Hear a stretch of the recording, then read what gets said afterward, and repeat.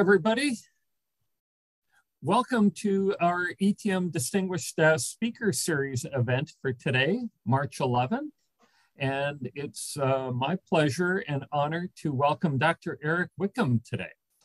Dr. Wikum's dedicated nearly his entire 30-year career to helping clients achieve superior results by making better data-driven decisions. He's currently working as an analytics consultant for Wikinalytics LLC, and his previous experience includes working across a range of different industries in technical and leadership roles at Tata Consultancy Services, IBM, Schneider, Norfolk Southern, and the U.S. Air Force. Erick earned his MS and PhD degrees in operations research from my alma mater as well, Georgia Tech, and that's where Dr. Wikum and I first met. He also received his BS in operations research and mathematics from the U.S. Air Force Academy. He's an active member of Informs, having recently served as president and subdivisions council representative of the Analytics Society. He's an associate editor of the leading journal, Informs Journal on Applied Analytics. And he served on the organizing committee for the Informs Business Analytics Conference for a number of years. In fact, he's also the general chair for the 2022 conference for Informs on Analytics to be held next month in April. So please join me in welcoming Dr. Erick Wikum. Thank you. Thanks very much, Tim. Well, let me give you a little overview of what I'm going to be talking about today. It's probably going to be a kind of a different type of talk than you might be used to hearing. As I've gone through my career, I've really focused on kind of practical advice to be successful. And I'm all for learning about technical things with math and data and so forth, but I won't be talking about those things today. I'm going to be talking about some other things around analytics and operations research that are really key that I've learned through my career to success. So the title of my talk, Practicing Analytics in a Target-Rich Environment, has a little different meaning to my daughter, who happens to work in the area of analytics. She works for a major retailer located in Minneapolis. And so practicing analytics in a target-rich environment means a little something different to her than it does to me. Let me talk a little bit about my path, in my career path. As Tim mentioned, I graduated from the Air Force Academy, and having done that, then I was destined to go into the Air Force. But before I started my active duty service, I had the opportunity to attend Georgia Tech. And my PhD was in an area of scheduling, and it was actually fairly theoretical in nature, although there were some applications. I really focused on things like developing heuristics and proving problems were NP complete and that sort of thing. So I really enjoyed that, but when I then reported for active duty in the Air Force at Scott Air Force Base in Illinois, I started working on real problems. And so there were a couple challenges that I faced. One is, from my academic programs, I hadn't really done very much applied work. A lot of it was learning things about, say, linear programming with A, B, C, X, these variables and data, but I hadn't really put that together with what does real data look like. So it was kind of a wake-up call to actually start working with real data. But during that time, I really fell in love with real-world problems. And what I found is that they have all the challenges of looking at mathematics and data and trying to figure out how to formulate problems and solve them. But more importantly, they have aspects of working with people. So getting buy-in for making changes, making decisions and recommendations that people will accept and consider. And so I found that working on real world problems was very challenging because it had all aspects of, again, technical types of problems, but also these other people problems and hurdles that one had to clear. And I found it was very rewarding to be able to see the results of my work in changing people's really lives and how they were making decisions. After I got out of the Air Force, I moved to Norfolk Southern, which is one of the largest railroad companies in the US, a Class I railroad. And so for about 5 years, I had exposure to many, many different types of problems that railways face. Very complicated environment with a lot of different types of resources that need to be modeled, and also very large scale operations. I left Norfolk Southern and moved to Schneider. This is not Schneider Electric. It was known as Schneider National, but it's located in Green Bay, Wisconsin, and it's a large trucking company, logistics, intermodal, brokerage company. And again, with many different lines of businesses and large scale in the transportation and logistics area, there were a lot of interesting challenges to be solved there. After I left Schneider, I attempted to strike out on my own. So I formed a company called Freelance OR. And that was right about the time of the Great Depression. So my timing was absolutely terrible. If I had chosen a time in the last 50 years, I couldn't have selected a worse time to try to go out on my own. And so after about 3 years of or I guess it was 18 months of trying, I made about $32,000, and my kids refused to stop eating. So I had to do something a little different. So I joined IBM, and IBM was really building its analytics business at that time. It was hiring a lot of people who were available and was really successful at having a team in place when the economy recovered. My experience at IBM, as I'll talk about a little bit later, was very valuable for consulting skills that I learned, and also just really figuring out how to sell myself and what it was that I could do for people. So I subsequently joined Tata Consultancy Services, which is an Indian IT company. It was a very interesting experience. I got to travel to India 4 times and worked with people all over the world. It was really helped me to really see kind of an international view of things, unlike anything I'd ever experienced before. And then about 5 years ago in 2017, I had an opportunity to try again. So I formed another LLC. And fortunately, the economy was doing much better. And with my experience, especially in consulting, I really knew better how to sell myself. And so I've been keeping that afloat now for 5 years. A lot of the work that I do is working with other larger consulting companies and helping them with various projects, but I've developed a few clients on my own as well. So that is where I am today. And what I wanted to do now is kind of just talk generally about OR and analytics in this area. So one of the things I'm going to talk about later is professional organization. So both Professor Anderson and I have been very active in Informs throughout the years, longtime members, and have benefited greatly from being members of that. So Informs defines OR and analytics. It has some common elements. One of the things is a focus on decisions. So we're looking at decisions that people make. We're using data, we're using analytical methods, a lot of math and so forth, to help people ultimately gain insight and make better decisions.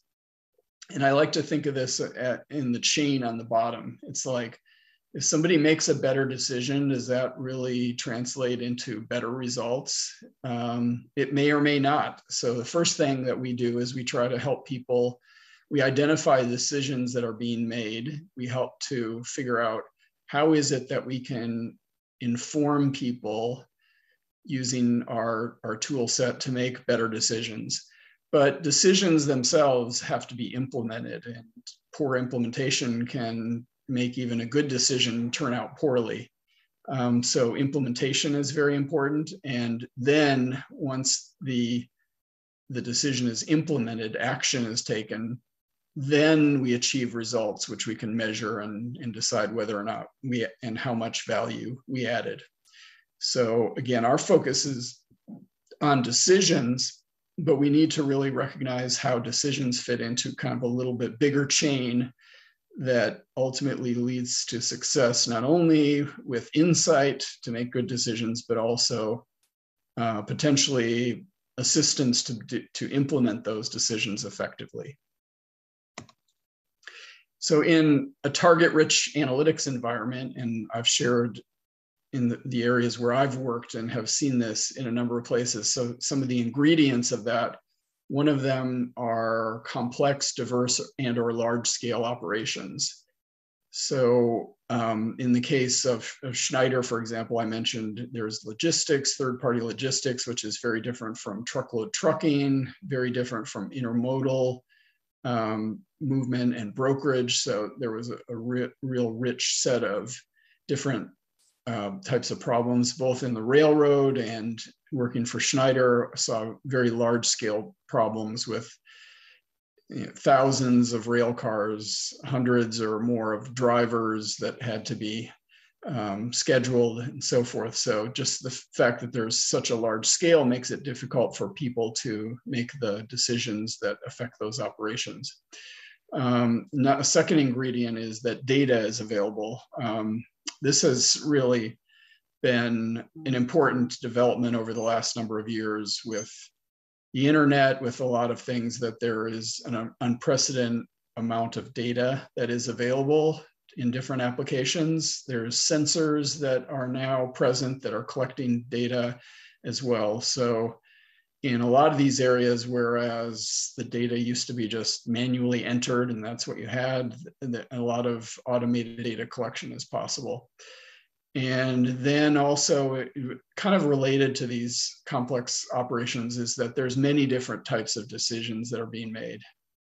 And that is, how do we do something? When do we do it? Who's going to do it? Where is it going to be done? Those problems are really prevalent, the different decisions that need to be made. And then finally, management support. So just because you have these other elements doesn't mean that you can be successful if you don't really have management that supports that. Fortunately, this is also an area where I think, especially with the advent of analytics now, some data science, and some people are kind of lumping AI, machine learning, and so forth, there seems to be a lot of interest in it. And to the extent that there's been some success, there's support to invest money in the types of capabilities that we can offer.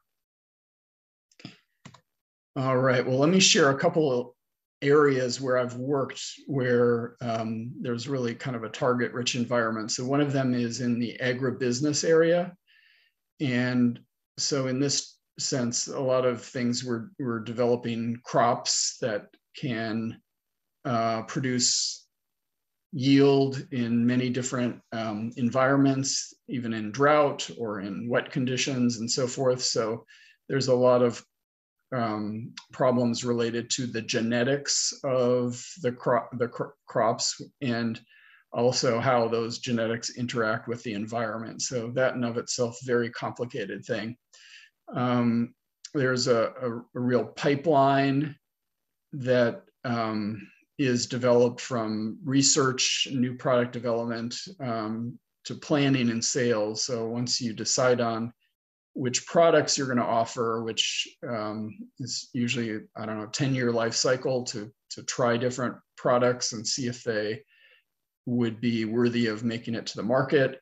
Then when you figure out things like planning, how much product to produce, where to produce it, and then when you get into sales, deciding various things to support the sales staff as they sell these products. And then again, growing the seed that gets sold, there's large scale operations and there's many, many different products. So you have to figure out which of these products are we going to grow in which quantities. And there's different crops as well, corn and cotton and soybeans and so forth. So there's a lot of decisions to be made in how to kind of focus on those different products and how much of each one to produce for the market. So in terms of R&D decisions, there are some products, they go through a variety of stages, and you need to look at like what traits are being shown and whether or not those traits might be beneficial, like the ability to withstand drought might be one of the things that you're looking for in corn. So you go through this series of things and decide which ones to promote and which not to promote, because there's many different combinations of these products that you're trying to cross. And then when you get to the point of growing it, how much to grow, how do you price your products, potentially for different customers, different prices. And this whole environment has a huge amount of uncertainty, both in the supply and the demand. And also the weather is really an overriding thing that produces a great amount of uncertainty. So you may decide that you need to produce a certain amount of seed, but the weather may not cooperate and you may end up with far less, or you may end up with more than you planned. And it might be that some of the products you have enough supply, but others you don't. So how do you look at things like substitution? Then the last thing is that in this environment, we only get yield data really once a year in general. There's a few places like in South America where you can grow multiple crops in a year, but generally you just get one set of yield data points per year. So you're challenged with a really small amount of data about trying to make decisions about what yield will be for different crops and in different conditions. So one of the applications that I worked on here is trying to figure out a portfolio for a farmer. They have various fields with different numbers of acres, and by planting a mix of different corn hybrids, they can balance risk and return. So just like in a financial portfolio example, and in this case, what's most of interest is downside risk. That is what will happen if we have a very poor harvest. If that happens 1 or more years, that could be catastrophic for the farmer. They may go out of business because of that. So how can we put together a portfolio that includes a mix of hybrids and will help them to reduce the probability that their downside risk that they'll achieve in the worst case some kind of poor outcome. So the approach that I used, unlike the kind of mean variance, which was developed by Markowitz, this is using something called conditional value at risk and value at risk. It's something you can research, but it seems to be a good way to approach this problem where downside risk is especially problematic. All right, well, let me talk about another problem-rich environment. You saw that I worked for Schneider, I worked for Norfolk Southern, and I've done a number of things in consulting area for transportation and logistics companies. So these companies have large operations and they move over time and space. So you've got trucks and planes and other assets that are not only moving from place to place, but they're moving in time. And so you have to consider both of those things. You have operations you can look at within a particular location. What do I do? And when I'm operating between locations, how do I handle that? There's many different types of resources. There's in trucking, there's tractors, there's trailers or containers, chassis, drivers.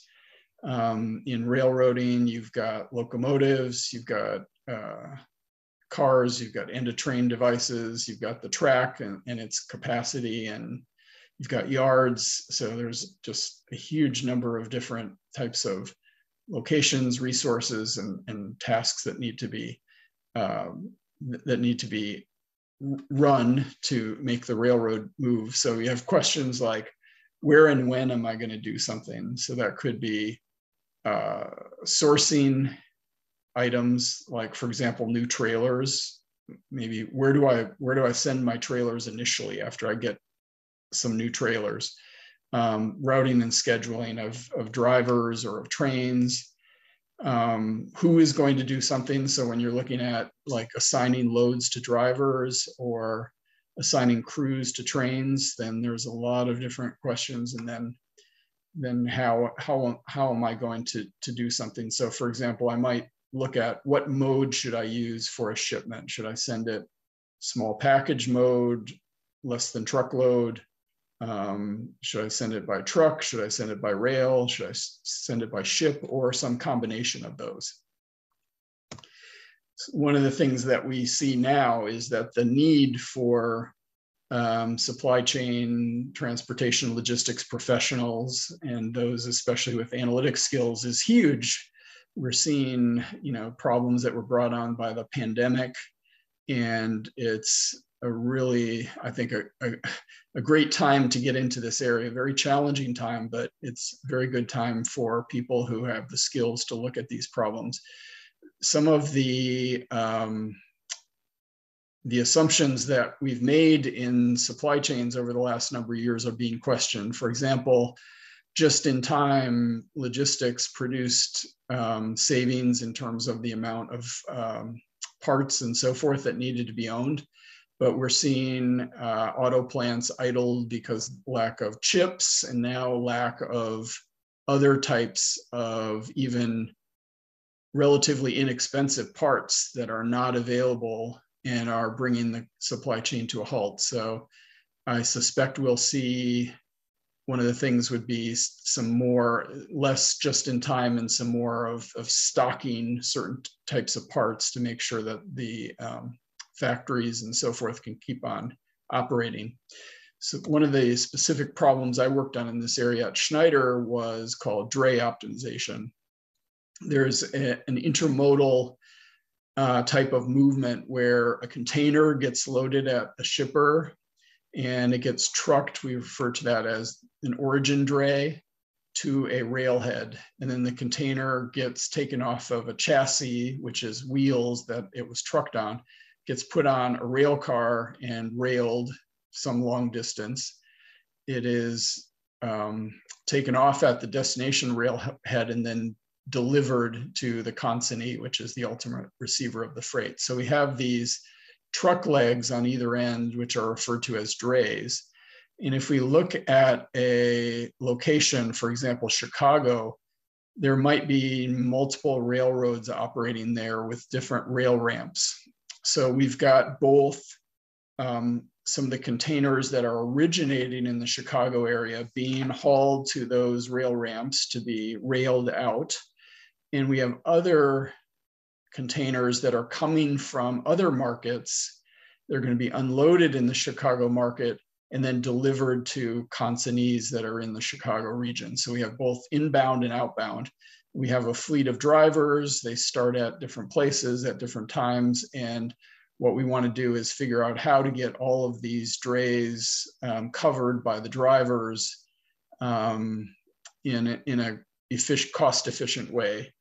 And involved in any of these transportation, there's a lot of potential empty miles that occur repositioning equipment, and that's a reality. But to the extent that we can minimize that, it drives cost savings, it drives fuel savings, it drives savings in carbon production as well. Okay, so now I'm going to turn to some kind of, I think, pithy advice that I've learned over the years that I want to share with you. So the first thing that I have here is, so when it comes to being successful with analytics, it's not just what you do. And by what you do, I mean things like, oh, do we use linear programming? Do we use simulation? Do we use AI, machine learning, all of our tools and so forth that we are able to apply? That's what you do in analytics.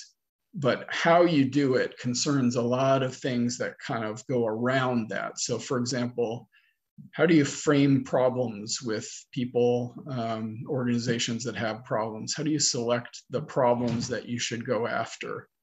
And then ultimately, how do we communicate with people? How do we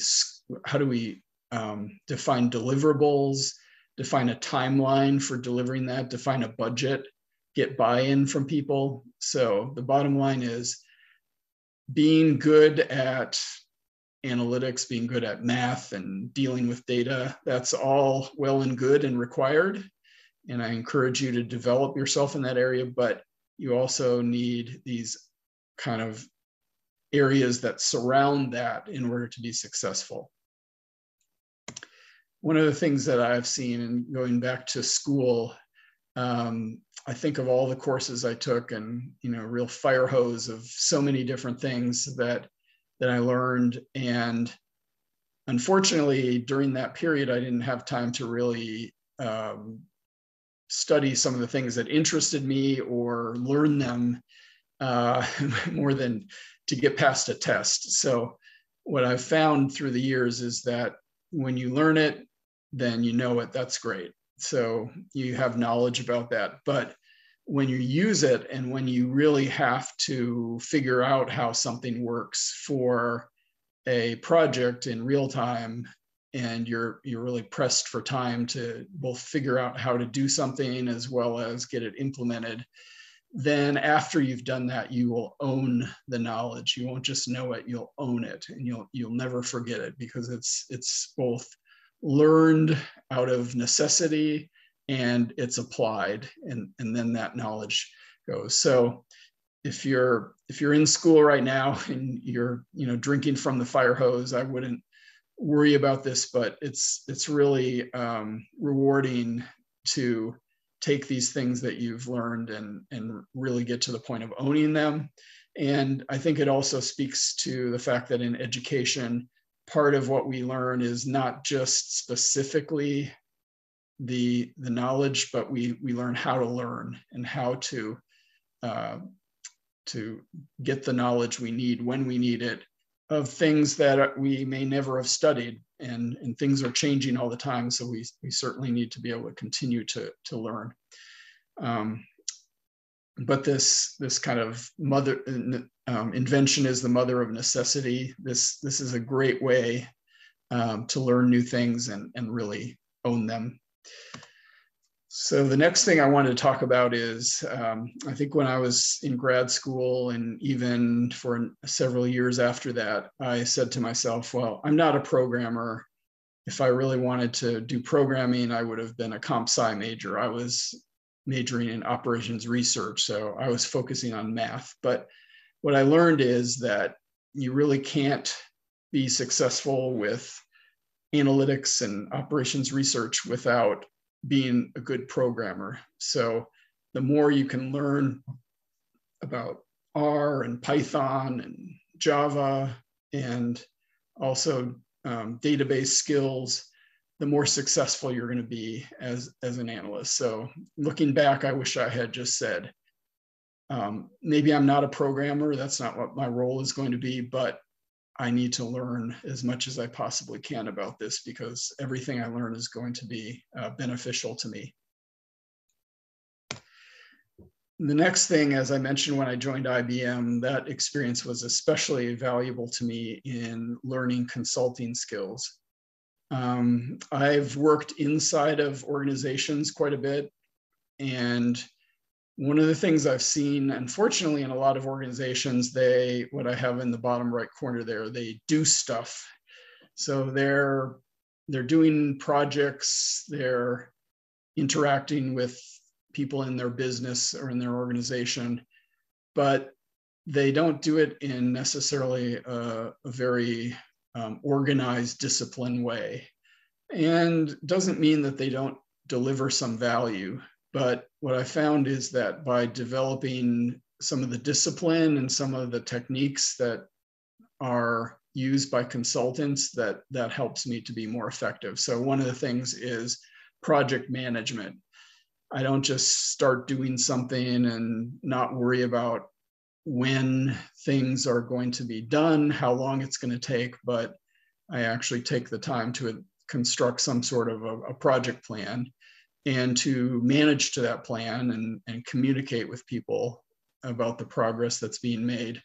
On the right-hand side there, you see proposal and statement of work. Again, inside of a lot of companies, the people who I really think are internal consultants, they don't say, oh, let me give you a proposal to do this work. They generally just start launching into it, or they don't give a statement of work that says, this is what I'm going to do. And really, from a consulting thing, the number one thing that is the focus of a consultant is deliverables. What is it that you're going to deliver, when?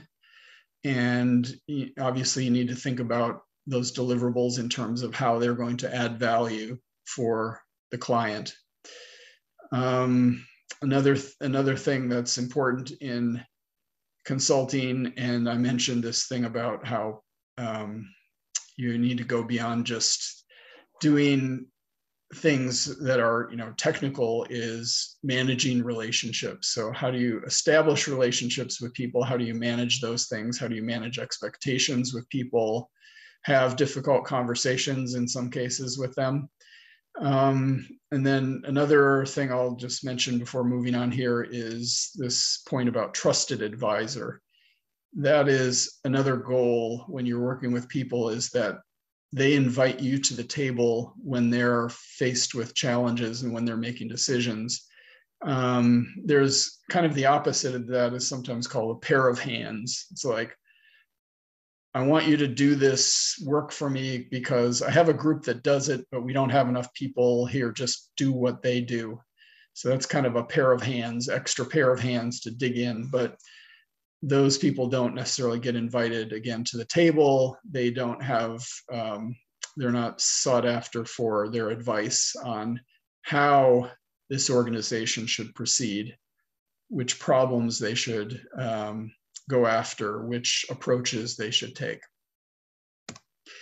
All right, the next thing is, an important thing is focusing on decisions that matter. I had a friend a number of years ago that used to say, if I catch $1 million fish, I throw it back because I'd rather find a $10 million fish. So which problems should we go after?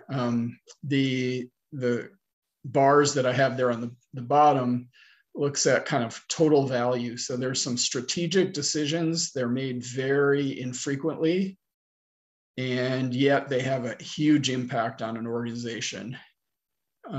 So for example, where should I build a new fab plant if I'm a chip maker?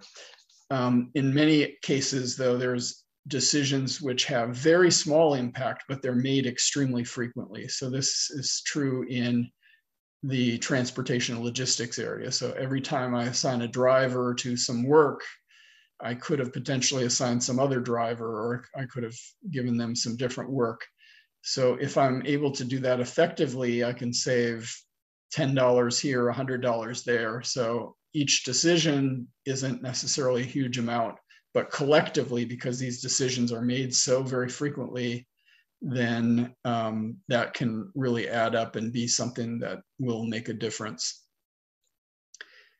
All right, next thing is that a lot of consulting companies array themselves into something called industry verticals. So there may be things like hotel and restaurants or entertainment. There might be transportation and logistics, manufacturing, and so forth. Depending on which consulting company you look at, they probably have their verticals defined a little bit differently.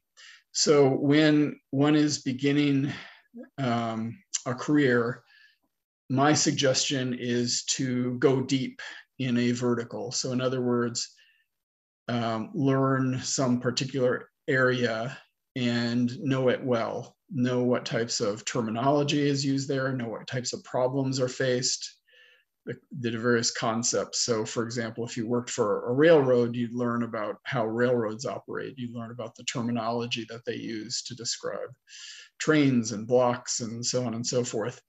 And you would not only have your expertise in problem solving and analytics and data, but you would also become somewhat of an expert in this particular industry.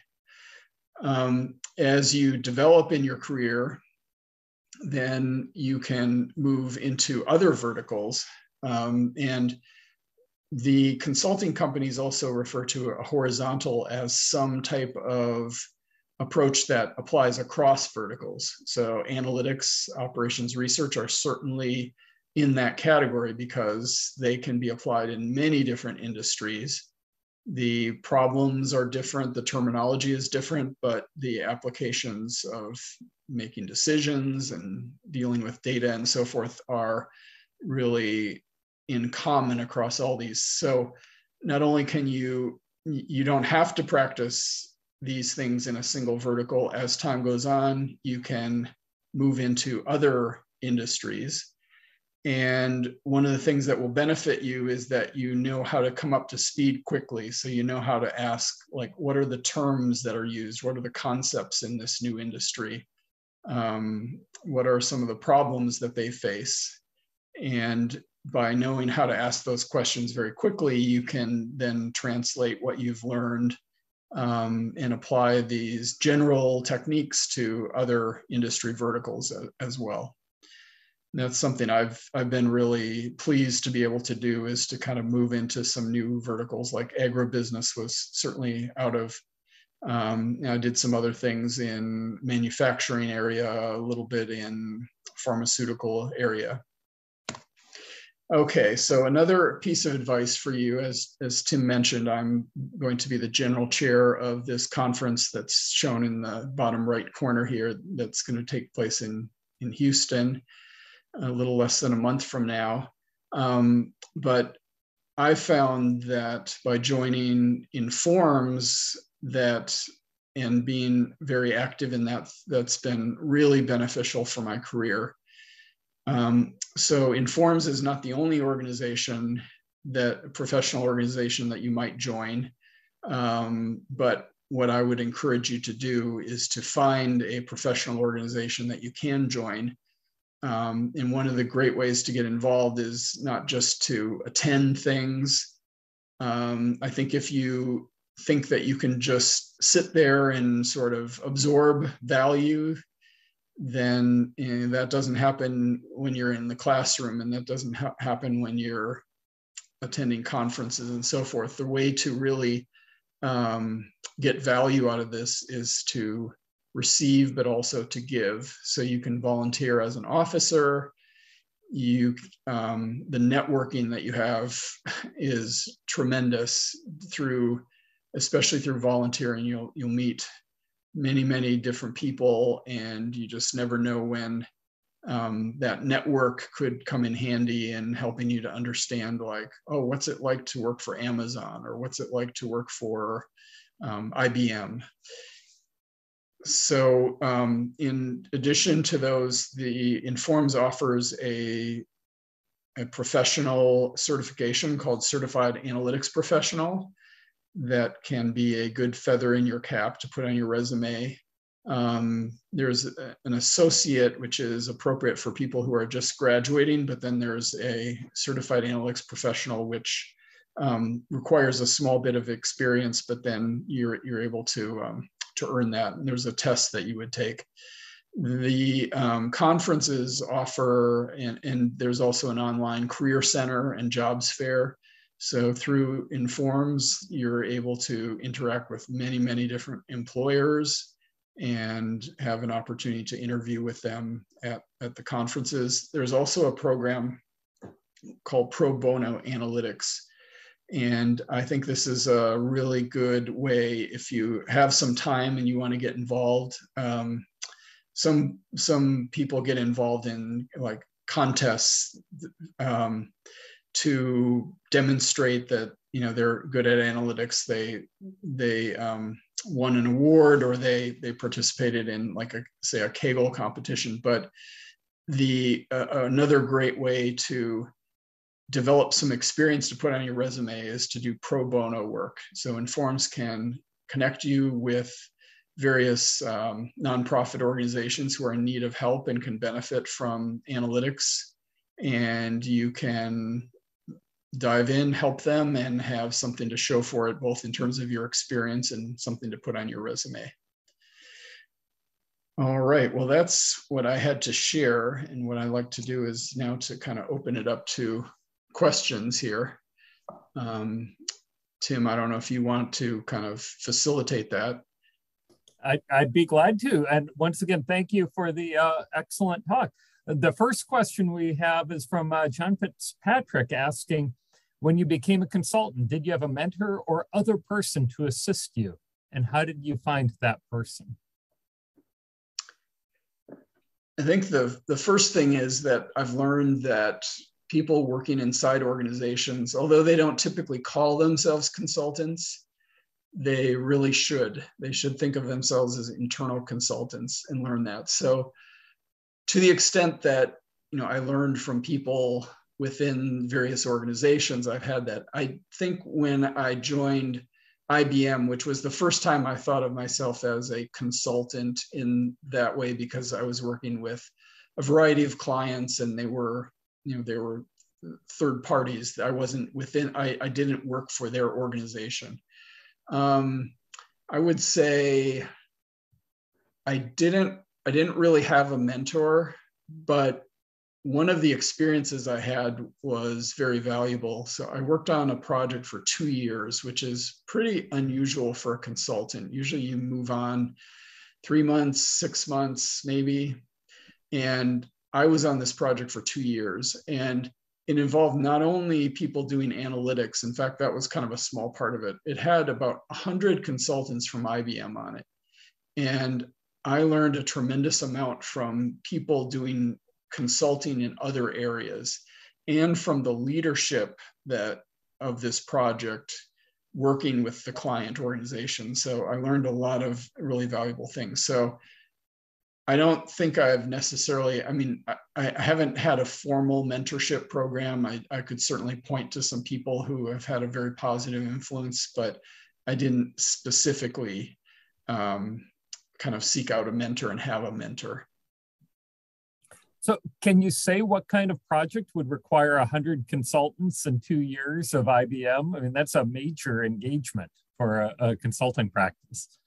It was, it was involved with using some sensor data from some very large equipment to try to diagnose problems proactively with very expensive equipment. And so there was clearly some work used for analytics there in taking the data and developing some various techniques that could recognize these things. But then they were building also an application that could be offered, really an offering for the customers of this large equipment manufacturer. So there were a lot of different areas that had to be covered. And because of that, a lot of consultants, but a lot of different types of consultants, which was especially helpful to me to have exposure to not just people doing analytics, but people that have a lot of other types of experiences. Yeah, great. And Brad Enos asked, what was your MOS in the Air Force and how did that shape your career goals? Well, I was a scientific analyst, and that was really kind of an OR type of thing. I never really liked the term scientific analyst because I didn't think it was very descriptive. But in the end, I guess OR has, in some cases, fallen out of fashion too. I think I tend not to use it. I tend to use analytics. So I would say that I kind of began in the Air Force doing what I ultimately did for other companies, just with a different kind of domain for problems. And so it was kind of a seamless transition to use my education, to address problems not only in the Air Force, but then outside of the Air Force. So I liked your plug for the Certified Analytics Professional. I was the second person in the state of Oregon to become a Certified Analytics Professional. Woohoo! So people doing the graduate certificate here at PSU in Business Intelligence and Analytics are really well aligned and prepared for sitting for the CAP exam. I can say that, having done the CAP exam myself. And the same is true for people in our Master of Science in Engineering and Technology Management. And so the CAP Associate, you mentioned that requires that they have some educational background or other training to sit for the exam, but does not require work experience, correct? That's correct. That's the main difference between the two. You have to have, in order to be a full-fledged CAP, you need to have a letter from an employer that basically vouches for actual experience that you have over just a small number of years. I think it's 2 or 3 years, if I remember correctly. So it's not like you have to do it for that long, but you have to actually demonstrate in a work environment that you're actually applying these things. So any ETM students or graduate certificate students in that BIA program, I would be glad to try to help with your applications if any of you choose to go down that road. How many CAP members are there now? I don't know if I have a current number on it. It's in the hundreds. They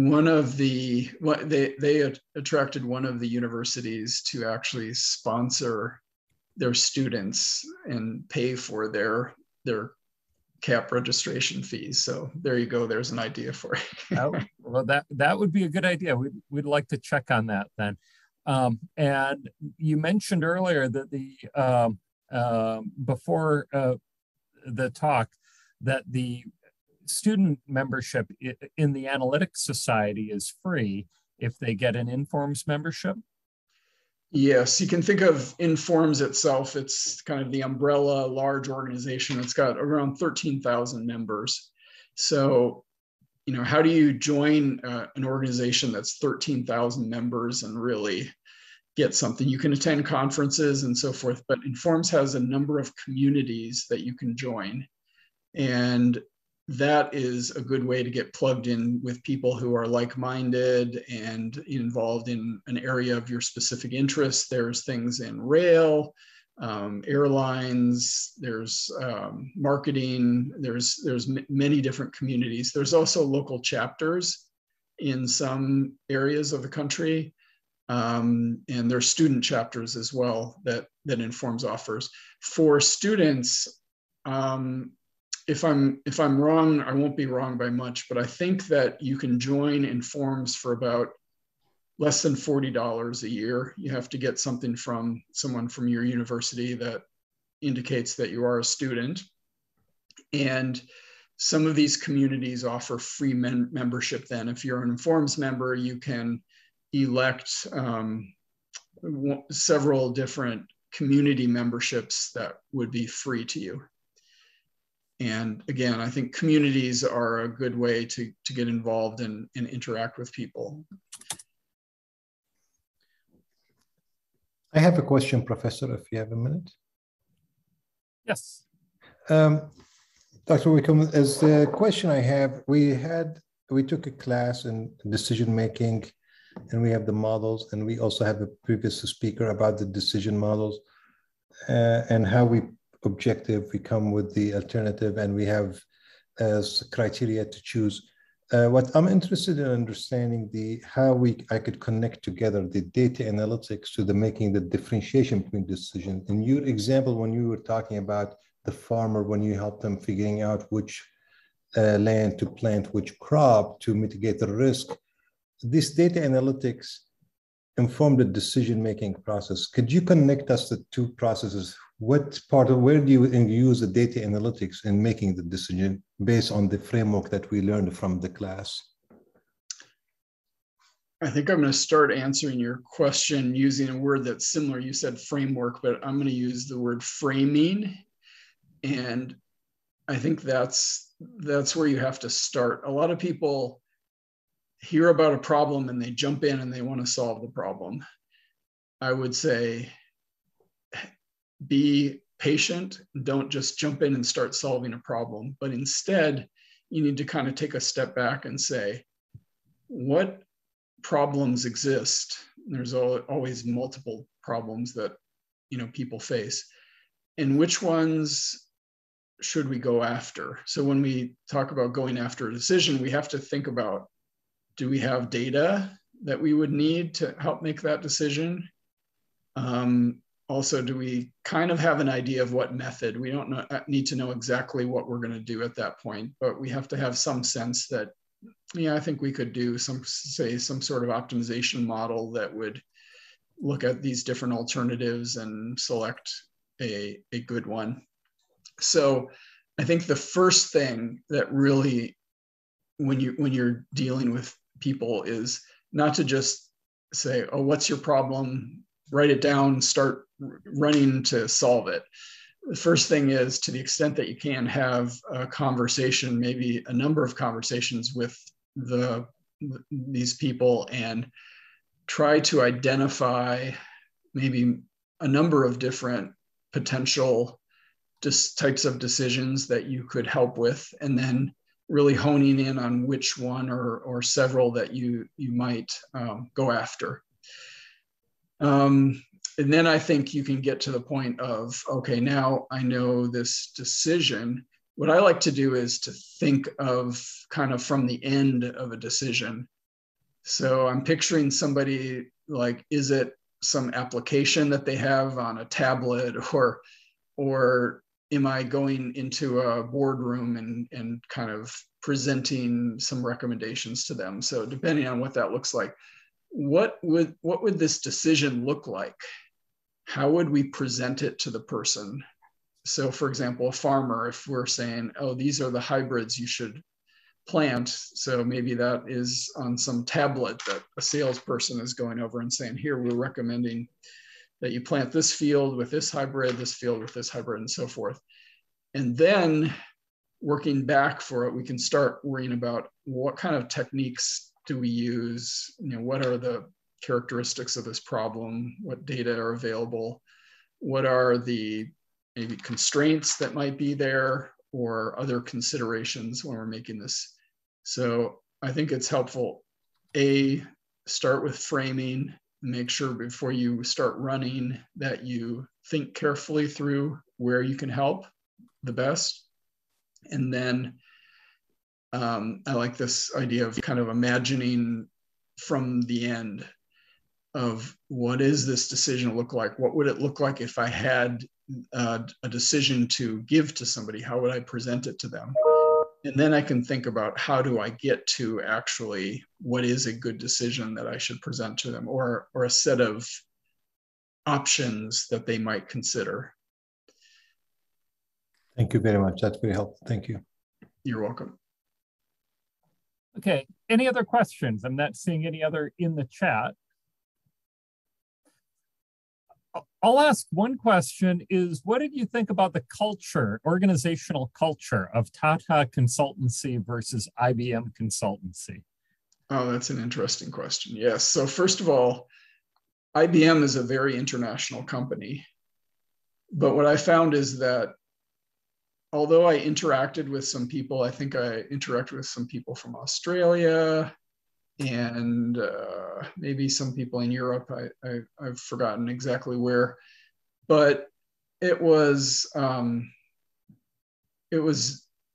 not that international in terms of what I was doing. A lot of it was just domestic focused, even though, again, IBM has people everywhere around the world.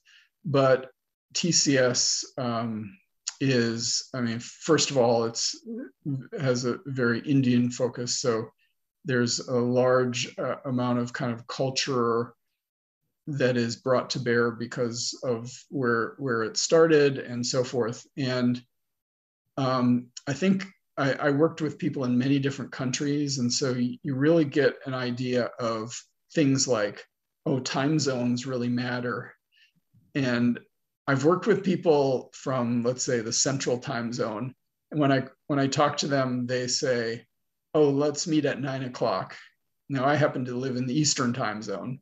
So I never bothered saying, oh, well, that's actually 10 o'clock for me. I just kind of ignored it and said, okay, I understand that. But it says that a lot of us are not aware of even what it means to work with people in different time zones.